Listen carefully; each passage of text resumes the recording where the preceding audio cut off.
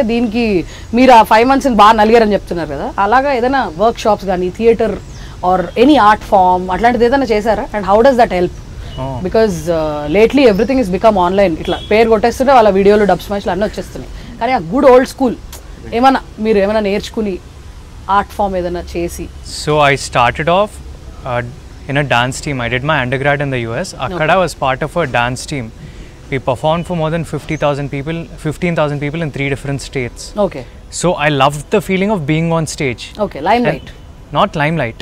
Being It's on the stage. being on stage. It's not for someone else. Okay. నా కోసం నేను stage మీద వెళ్ళి పర్ఫామ్ చేయడం నాకు నచ్చింది. Okay. So దాంతోని I thought introduction to acting class అని ఉండే. సో ఆ క్లాస్ తీసుకున్నాను. ఇంకా I really liked performing. So దాని ద్వారా I kept doing theatre in the US. ఇంకా హైదరాబాద్ వచ్చినప్పుడు కూడా ఇంకా that really changed how I looked at my life, how I perceived life would be. And అదే నన్ను పుష్ చేసింది యాక్టింగ్ని ఫుల్ టైమ్ కెరీర్ లాగా పర్సీవ్ చేయడానికి. And I definitely feel that if you're an aspiring actor or an aspiring director, you have to go for a theatre workshop. It will help you engage everything within you. Okay, okay, that's really nice to know. And నేను ముంబైలో అనుపమ్ ఖేర్ తెలుసు కదా actor, అతను film స్కూల్లో నేర్చుకున్నాను. అక్కడికి first select కావాలంటే కూడా మళ్ళీ ఆడిషన్ ఇవ్వాలి. మినిమం వీడు నేర్పించగలుగుతామంటేనే సెలెక్ట్ చేసుకుంటాం. సో అక్కడ నేర్చుకుని అక్కడ మెయిన్ ఏం నేర్పించారు అంటే నీకు యాక్టింగ్ వచ్చు కానీ ఎక్కడ ఎంత యాక్టింగ్ చేయాలి, method acting, basically method acting నేర్పించారు. కానీ అక్కడ నాకు నేర్చుకోనికి దొరికింది ఏంటంటే డిసిప్లిన్. డిసిప్లిన్ నేర్పించారు. యాక్టర్కి ఏం డిసిప్లిన్ ఉండాలి, ఎంత ఏ టైంలో ఎంత చేయాలి అంతే చేయాలి, నాకు వచ్చి అని చెప్పి ప్రతి దగ్గర నువ్వు అగ్రెషన్ అంటే అరువుడు అట్లా సెటిల్ ఎట్లా చేయాలి అది నేర్పించారు. కాకపోతే దానికంటే ముందు నేను యాక్టింగ్ ఎక్కడ నేర్చుకున్నా అంటే అనాలిసిస్ చేస్తే, నేను చిన్నగా ఉన్నప్పుడు మా డాన్స్ సార్ ఉండేటోడు. నేను డాన్స్ కింద చూసుకుంటే చేసేటోండి, మంచిగా చేసేటోండి. కానీ కింద చూసుకుంటే చేసేటోండి, నాకు ముఖం చూపించడానికి భయం ఉంటుండే. ఓకే, అంటే మిర్రర్ ముందు మీరు రిహార్సల్ చేయలేదు అయితే? అసలు యాక్టర్స్ మిర్రర్ ముందు చేయొద్దు అని నా ఫీలింగ్. డాన్సర్స్ డాన్స్ మిర్రర్ ముందు చేయలే మేము, మాది ఓపెన్ ఉంటుండే డాన్స్ స్కూల్ బిల్డింగ్ మీద. ఓకే. సో మా డాన్సర్ చెప్పి ఇసికిపోయిండు, అరే నువ్వు కింద చూస్తావేంద్రా మంచిగా డాన్స్ చేస్తావు, ముఖం కూడా బాడీ పార్ట్ డాన్స్ లా నీ ఎక్స్ప్రెషన్ కూడా రావాలి అని చెప్పి ఈ గాట్ ఫెడ్ అప్. ఒక 4-5 months చెప్పి కాళ్ళు ఇట్లా 2 కాళ్ళు ఇక్కడ పెట్టేసుకొని 2 చేతులు పట్టేసుకున్నాడు. ఐ కాంట్ మూవ్, పాట పెట్టి డాన్స్ అంటుండు, నీ ఫేస్ లో రాని పాట వాడని చెప్పి ఇట్లా టైట్ గా పట్టేసుకొని పాడిపించిండు. సో ఏడ్పించేసిండు, కొట్టి ఏడ్చేసిన తర్వాత పాట పెట్టి ఏడుస్తున్నాడు పాడన్నాడు. సో ఇంకా ఇది ఇందిరాబాయ్ అని చెప్పి నేను పాట వాడు. ఏ పాట అనుకున్నారు? ఈశ్వర్లా డమ్ డమ్ అడమ్ డోలు బజా పేరు మచా అని ఉంటుంది. మీరు అందరూ ఒకసారి కాళ్ళు చేతులు పట్టుకోరా ప్లీజ్, మీ చేతులను పట్టుకోండి. ఎలాగో ఇది పాడాలి. ఇప్పుడు యాక్టర్ అయిపోయిండు ఇంకా అయితే ఏంటి అంటే రూల్స్ మర్చిపోకూడదు కదా. ఒకసారి ఒక లైన్ మీరు చెప్పనిస్తలేదు. సో అది చూసారా, మీరు అసలు ఈ సీట్ లోకి రండి, నేను అటు అది చేయంగానే ఇప్పుడు పోయి డాన్స్ ప్లేస్ చేయన్నారు, 2 కలిపి. సో ఫర్ మీ అది ఫస్ట్ నాకు ఇట్లా అక్కడ నేను ఇట్లా ప్యాక్డ్ ఉండే, అది బ్రేక్ చేసింది ఆయన. ఓకే. దాని తర్వాత ఎప్పుడు నాకు ఇంకా భయం కాదు యాక్టింగ్ చేసుడు కానీ లైక్ ఫేస్ ఎక్స్ప్రెషన్స్ కానీ భయం లేదు. అయితే పట్టుకోండి చేతులు, ఒక్కసారి 10 seconds పట్టుకోండి. మాకు కూడా చిన్నగా ఉన్నప్పుడు క్యూట్ ఉండే నా వాయిస్, ఇప్పుడు ఎలా ఉందో మేము చెప్తానులేండి, మీరు పాడండి. చాలా క్యూట్ గా ఉంటుందా? అదే టోన్ లో రావాలి, పాడండి. వాళ్ళు పట్టుకుని రెడీగా ఉన్నారు అంతేనంటారా? ఇంత డిఫరెంట్గా ఉంది అంటున్నారు, ఆయన చేత పాడిస్తే కూడా డిఫరెంట్గా ఉంటుంది. మేము విన్నాం మన పాటలు, అందుకే మాకు భయం అవుతుంది. అందుకనే మీరు ఒక చేయట్లేదు అనమాట. ఓకే, అర్థమైంది నాకు.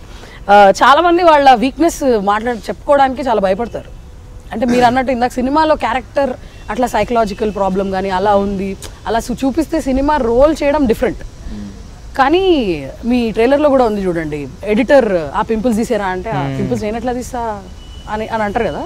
అట్లా మీకు మీ పర్సనల్గా మీరు ఆన్ స్క్రీన్ కనిపిస్తారు కాబట్టి మీకున్న ఆ వీక్నెస్ కానీ లేకపోతే అరే ఇది లేకపోయిందంటే ఆ ఫీలింగ్ ఎప్పుడైనా వచ్చిందా? Okay, hello same pinch accident లో పోయినవి. ఓకే, అది తప్ప ఇంకేం లేదు. ఓకే, నాకైతే ఇంకా 25 నేను తెల్లగడ్డం వచ్చేసింది ఇక్కడ. ఇదే ఏం చేయాలా అనేది ఒకటి చాలా భయం, రోజు లేచిన దగ్గర నుంచి భయం చాలా. అంటే ఆ భయపడుతున్నారు కాబట్టి అది వస్తుంది, స్ట్రెస్ వల్ల వస్తుంది, అది ఎక్కువైంది. ఇంకా ఓపెన్ గా చెప్పేస్తున్నారా? ఇప్పుడు నేను చెప్పాలా? చెప్పండి, నువ్వు చెప్పు. మీరు చెప్పాలి ఫస్ట్. సో నాకు ఇప్పుడు ఏం లేదు, ఓకే. కానీ చిన్న ఉన్నప్పుడు ఐ యూస్ టు బి, నేను చాలా కాన్షియస్ ఉండేవాడిని నా కలర్ గురించి. ఓకే. సో నాకు ఎప్పుడు డార్క్ స్కిన్ ఉన్నాని కొంచెం కాన్షియస్నెస్ అవన్నీ కొంచెం ఎక్కువ ఉండేది.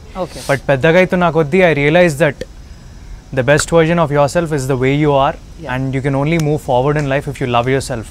So it doesn't matter who you are, way your from, love your self, know what you want, put your heart out there and you'll get it. అంతే. మీరు మీలో కృష్ణుడికి మీకు ఉన్న కామన్ థింగ్ ఆ కలర్ అయితే ఇంకో కామన్ థింగ్ మీరు ఇంకా ఓపెన్ అవ్వాలని నా ఫీలింగ్. అంటే ఇంకా చిలిపిగా మీరున్నారు, అదే లోపల ఎక్కడో ఉంది బట్ అది బయటికి రావట్లేదు. సో మీరు ఇంకా కాన్ఫిడెంట్ అది ఇప్పుడు కదా, అదే బిహైండ్ ద సీన్స్ లో చూపిస్తారు, అప్పుడు చూపిస్తారు అన్నమాట కలర్ అయితే. మీరు అభినవ్? నేను ఇప్పుడు ఒక జిమ్ కి పోయి 2-3 years అవుతుంది.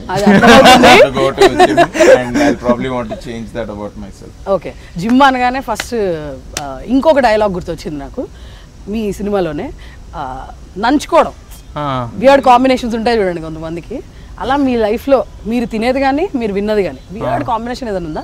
సపోజ్ నాది నేను చెప్పేస్తా ఫస్ట్, ఎందుకంటే కామన్ ఉంటుందేమో అని నాకు భయం. కొత్త ఆవకాయ పెట్టిన తర్వాత ఊరి నుంచి వచ్చిన మ్యాంగో రసాలు ఉంటాయి కదా, ఆ కొత్త ఆవకాయలో ఆ రసాలు మ్యాంగో కాంబినేషన్ నేను తింటా. ఓపెన్గా చెప్పేస్తున్నా ఇప్పుడే. అలా ఏమైనా వియర్డ్ కాంబినేషన్స్ మీకు ఉన్నాయా? ఉప్మాలో పాలు పోసుకొని తింటుండే. బాబోయ్, ఊహిస్తుంటేనే ఏదోలా ఉంది. ఓకే, మీరు తింటుండే. ఓకే. వియర్డ్ కాంబినేషన్ అంటారో ఏమో లేదు కానీ నాకు ఇట్లా థమ్స్ అప్ లో లెమన్ పిండుకొని తాగడం ఇష్టం. థమ్స్ అప్ కాదు, నీకు వామ్ గా ఒకటి తాగుతాడు చెప్పు, చాలా వామ్ గా. మీరు థమ్స్ అప్ లో లెమన్ పిండుకుని ఇంకోటి ఏదో కూడా వేసుకుని అన్ని తాగుతారని మాకు బాగా తెలుసు. అదేం వియర్డ్ అసలు కాదు. అవునా? మీరు అది వేర్రా, అరే అది కాదు. మీరు చెప్పండి. సో వియర్డో కాదో తెలియదు కానీ నాకు వనిలా ఐస్ క్రీమ్ లో బనానా వేసుకొని తినడం చాలా ఇష్టం. అది ఎవ్రీ ఇక స్విగ్గీలో పడితే కూడా వస్తుంది.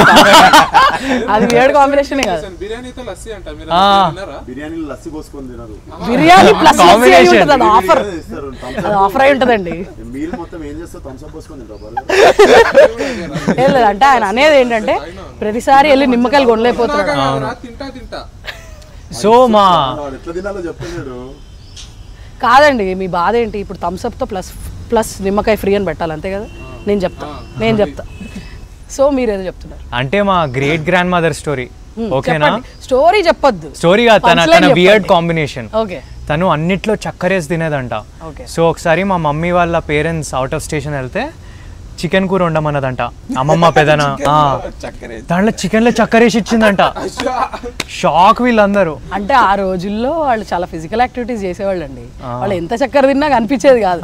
ఇప్పుడు ఏమైతుందంటే అసలు స్వీట్ పీపుల్ తో మాట్లాడుతున్నా లావ్ అయిపోతున్నాం అనే ఫీలింగ్ వస్తుంది జనాలకి. సో మీరు ఇక్కడి నుంచి వెళ్ళేటప్పుడు అందరు లావ్ అవుతారు అనమాట. మీరు స్వీట్ ఆబ్వియస్లీ.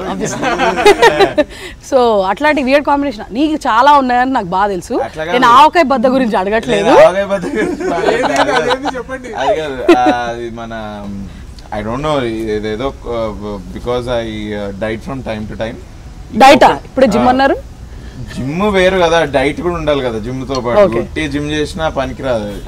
సో అందులో I have to drink coconut లో I have to add few drops of lemon and సోనాముఖి అని ఒక పౌడర్ దొరుకుతుంది, అది ఆయుర్వేదిక్ పౌడర్. అదొక స్పూన్ వేసుకొని అది తాగుతుంటా అప్పుడు. ఆయనకి తెల్ల జుట్టు లేదు, సో మీరు అది ఫాలో అయిపోయింది. ఆ లెమన్ లో ఇంకా కోకోనట్ అవన్నీ కూడా యాడ్ చేసేసేయండి. ఓకే, చెప్పండి ఏదో చెప్తున్నారు. ఏం లేదు. అవును, నెక్స్ట్ క్వశ్చన్ కాదు, ఇప్పుడు మీరే అడగాలి. అంటే ఇప్పుడు మీరు ప్రమోషన్స్, ఆ పార్ట్ ఆఫ్ ప్రమోషన్స్ లో చాలా ఇంటర్వ్యూస్కి వెళ్తారు. And I'm very sure on screen మీరు అన్నట్టు స్టేజ్ మీద కానీ ఆన్ స్క్రీన్ కానీ క్యారెక్టర్ ప్లే చేయడం కానీ అవన్నీ ఎంజాయ్ చేస్తారు. కానీ ప్రమోషన్స్ పార్ట్లో మీకు అస్సలు నచ్చని పాట ఏంటో చెప్పండి. ఎందుకంటే రేపు పొద్దున మీరు హీరోలు అయిపోతే నేను ఇంటర్వ్యూ చేయాలంటే అది గుర్తుపెట్టుకుంటాను.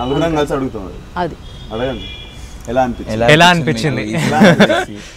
ఎలా ఉంటుంది తరుణ్ భాస్కర్ తోటి పనిచేయడం? నేను అస్సలు అడగలేదు ఆ క్వశ్చన్, ఎందుకంటే నాకు అనిపించింది ఎలా అనిపించింది. అండ్ మీ గురించి మీరు చెప్పండి అని కూడా నేను అడగను యూజువలీ. ఏముంది, అందరి గురించి అందరికి తెలుసు కదా.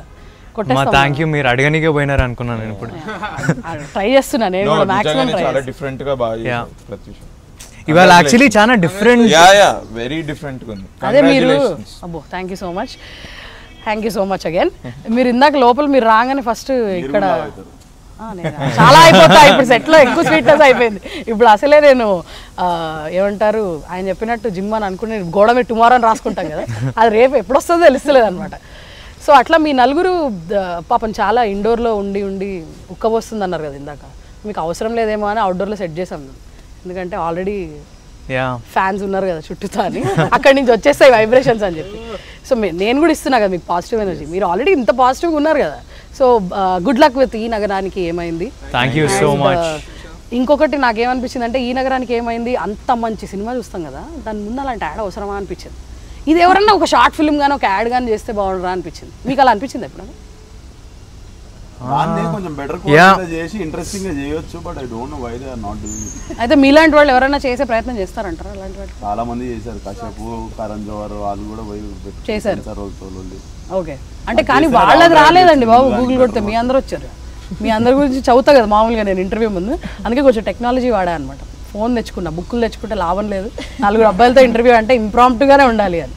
సో అట్లా good luck with all your future projects ahead. And ఈ నగరానికి ఏమీ కాలేదు, సో ఈ సినిమా చూసిన తర్వాత మీకే అర్థం అవుతుంది. Thank you so much. Thank you. 29 June ఈ నగరానికి ఏమైంది. హాలిడే ఇచ్చారు కదా ఆ రోజు, 29 జూన్ రోజు అందరికి holiday ఇచ్చేసేయాలి. Thank you so much.